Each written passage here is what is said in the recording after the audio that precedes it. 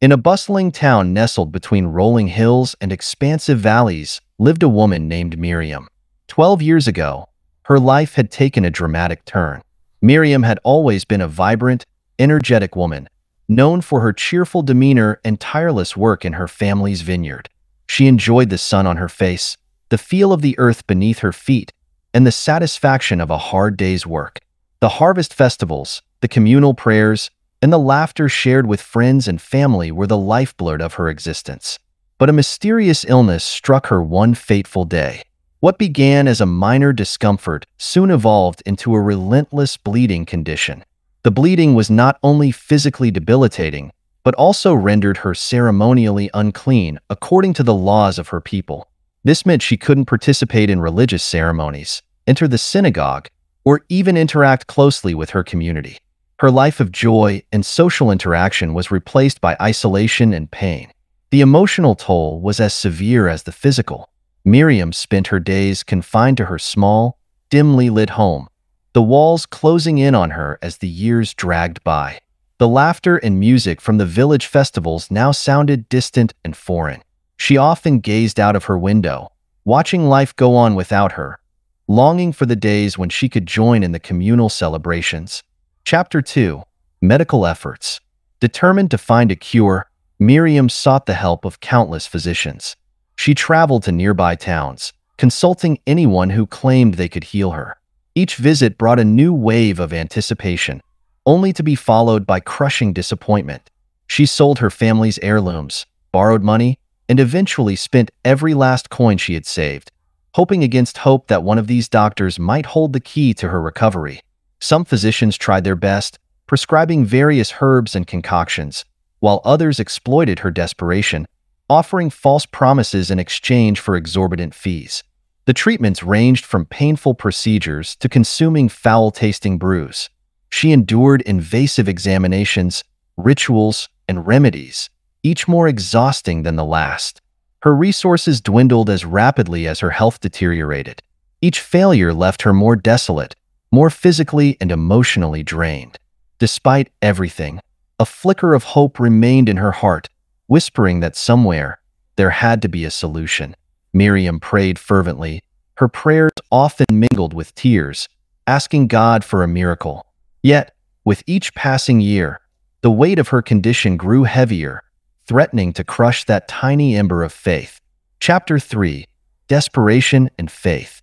One day, as Miriam lay in her small, dimly lit room, she overheard a conversation between two women outside her window.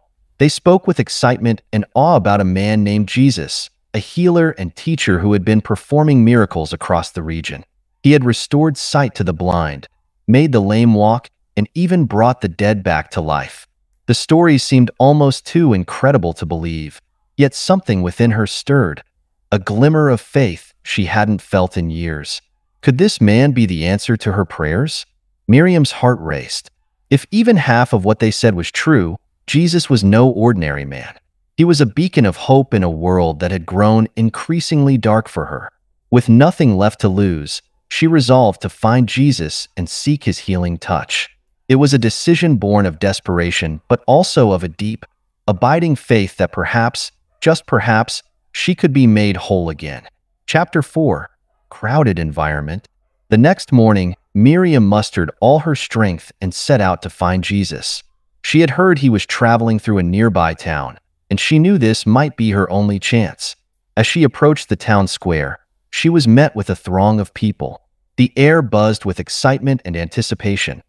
Everyone wanted to catch a glimpse of the man who had been the talk of the region. The crowd was so dense that it seemed like a single, living entity, moving and swaying with a life of its own. Despite the crowd size and her weakened state, Miriam pushed forward. Each step was a battle, but her determination was unwavering. She weaved her way through the mass of bodies, her eyes fixed on the figure at the center of it all, Jesus. He moved with a calm and purposeful grace, his presence magnetic and commanding. People were calling out to him, reaching to touch him, desperate for his attention. Chapter 5. Determined Approach. Miriam's heart pounded as she drew closer. She knew she couldn't approach Jesus directly. The crowd was too thick, and her condition too taboo. But then she remembered the stories she had heard. If he could perform such miracles with a word or a touch, perhaps all she needed was to get close enough to touch his garment. With renewed resolve, she maneuvered through the crowd, dodging outstretched hands and jostling bodies. She felt weak, almost ready to collapse, but she pressed on. Her eyes were fixed on the hem of his cloak, swaying gently with his every step. The fabric seemed to glow with a soft, ethereal light, and Miriam believed with all her heart that even the smallest touch could bring her the healing she so desperately needed. Chapter 6. Touching Jesus' Garment. Finally, the moment came. Miriam stretched out her hand, fingers trembling, and brushed the edge of Jesus' cloak. It was the lightest of touches, almost imperceptible amidst the throng of people. But to Miriam, it felt like a lightning bolt of hope and faith. In that split second, she believed wholeheartedly that this simple act would change her life forever. Instantly, she felt a surge of power course through her body. It was as if a wave of warmth and light swept over her, washing away the years of pain and suffering. The sensation was overwhelming, almost otherworldly. She felt her muscles strengthen, her pain dissipate, and a sense of vitality return to her weary frame. She knew, without a doubt, that she had been healed. Her bleeding stopped, and for the first time in 12 long years, she felt whole. Chapter 7. Instant Healing. Miriam's eyes filled with tears of relief and joy. She couldn't believe it. After so many years of suffering, she was finally free. Her body, once frail and weak, now felt strong and revitalized. She stood there for a moment, overwhelmed by the magnitude of what had just happened. The crowd around her seemed to fade away as she basked in the miracle she had just experienced. It was a profound moment of personal triumph, and she wanted to savor it, to let it sink deep into her soul. But her moment of private jubilation was short-lived. Jesus had stopped walking. He turned and began to scan the crowd, his eyes searching for something or someone. Miriam's heart skipped a beat. Had he felt her touch? Would he be angry? Fear mingled with her newfound joy as she watched him, unsure of what would happen next. Chapter 8. Jesus' Awareness. Jesus' gaze was intense, yet filled with a calm authority. "Who touched my clothes?" he asked, his voice clear and steady. The question rippled through the crowd, causing a wave of confusion and murmuring. His disciples, ever practical, were quick to point out the obvious. "Master," one of them said, "you see the people crowding against you, and yet you ask, 'Who touched me?'" But Jesus was undeterred. He knew that this was no ordinary touch. He had felt power go out from him, and he was determined to find the person who had reached out to him in such a profound act of faith. Chapter 9. Disciples' Confusion. The disciples continued to look puzzled. How could Jesus single out one touch among the many jostling bodies pressing in on him?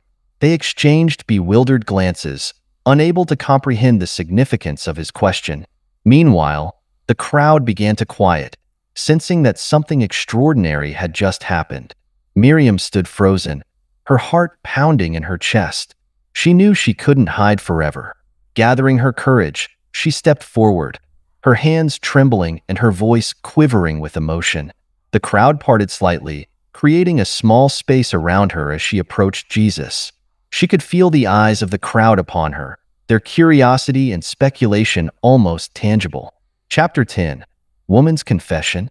Miriam fell at Jesus' feet, tears streaming down her face.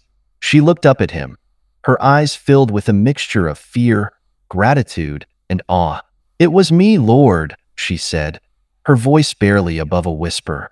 "I touched your cloak because I believed that even the smallest touch would heal me." She recounted her story, the years of suffering, the failed treatments, and her desperate hope that Jesus could make her whole. The crowd listened in silence, their faces reflecting a mixture of pity and admiration. Miriam's vulnerability and faith were palpable, touching the hearts of all who heard her. She spoke of her isolation, her despair, and the countless nights she had cried out to God for deliverance. Her confession was raw and honest, a testament to her unwavering belief that Jesus was her last and only hope. The crowd, moved by her story, seemed to collectively hold its breath, waiting for Jesus' response. Chapter 11. Jesus' Affirmation. Jesus looked at Miriam with deep compassion. His eyes, full of kindness and understanding, met hers as he reached out and gently lifted her to her feet. "Daughter," he said, his voice warm and reassuring, "your faith has healed you." The word daughter resonated deeply within Miriam. In that single word, Jesus had not only acknowledged her, but also restored her sense of belonging and dignity. For so long, she had been an outcast, but now, in front of the entire crowd, Jesus had claimed her as his own. Chapter 12. Faith Recognized. "Your faith has healed you," Jesus continued, his gaze never leaving Miriam's face. "Go in peace and be freed from your suffering." The crowd watched in awe as Jesus affirmed the power of Miriam's faith. It wasn't just her touch that had healed her, but the deep, unwavering belief that had driven her to reach out in the first place. Her story became a testament to the transformative power of faith, inspiring those who witnessed it to believe in the possibility of miracles in their own lives. Jesus' words were like a balm to Miriam's soul. She felt the weight of her past lift, replaced by a profound sense of peace and joy. She knew that her faith had not only healed her body, but also her spirit, renewing her in ways she hadn't thought possible. Chapter 13. Peace and Wholeness. With Jesus' words echoing in her heart, Miriam felt a profound sense of peace wash over her. She had not only been healed physically, but also spiritually and emotionally. The years of suffering and isolation seemed to melt away, replaced by a newfound sense of purpose and belonging.